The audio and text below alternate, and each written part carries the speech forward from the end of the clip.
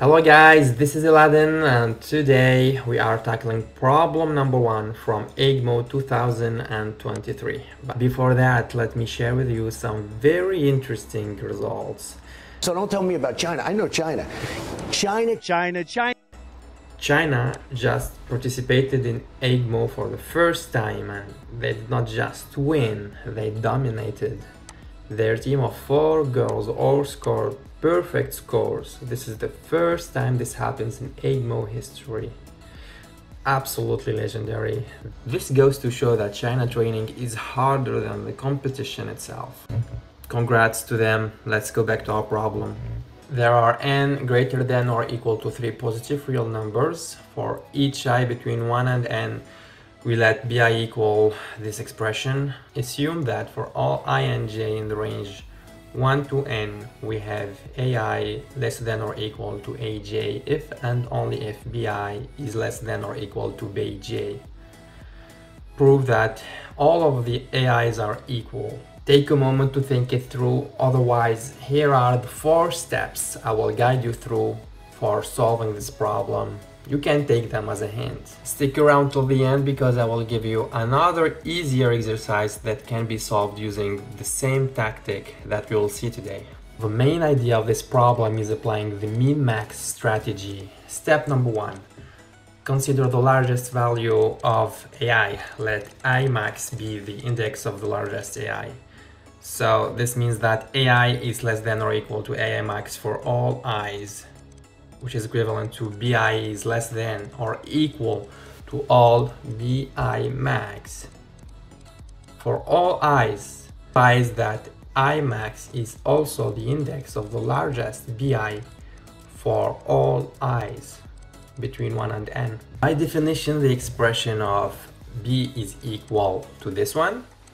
Since all ai's are less than or equal to ai max, we get that bi max is less than or equal to 2 ai max over ai max, which is equal to 2, which implies that bi max is less than or equal to 2. Moving to step number 2, which is similar to step number 1.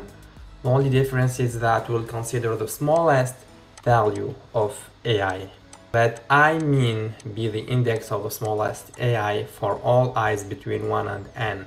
This is equivalent to ai min is less than or equal to all ai's, which is equivalent to bi min is less than or equal to bi for all i's between 1 and n, which implies that bi min is the smallest value of all the bi's. Once again, by definition, bi min is equal to this expression, which is larger than or equal to 2 ai min over ai min, which is equal to 2. Things are getting clear now. Moving to step number 3. Since bi min is less than or equal to bi max, which is less than or equal to 2, and since bi min is greater than or equal to 2, we get that the biggest value of the bi's is equal to the smallest value of the bi's, which means that all the bi's are equal. All the bi's are equal to 2. Step number 4. Equate all the ai's. I will go back to this statement. Since this relationship is an equivalence relationship, we can apply it in the other way around. By the other way around, I mean that if bi is less than or equal to bj, ai is less than or equal to aj. But what if bi is equal to bj? Is ai equal to aj? The answer is yes, and we're gonna prove that. Step number 4. Equate all the ai's. Let's take 2 integers a and j.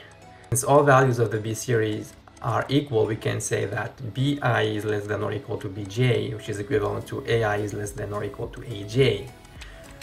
We apply the same property the other way around. bj is less than or equal to bi, which is equivalent to aj is less than or equal to ai. And here you see where we're going. This implies that ai is equal to aj. Finally, we did it, and this is the complete answer for this exercise. To further master the min-max principle, here is an even easier exercise. Give it a go and drop your solution in the comments below. See you in the next video.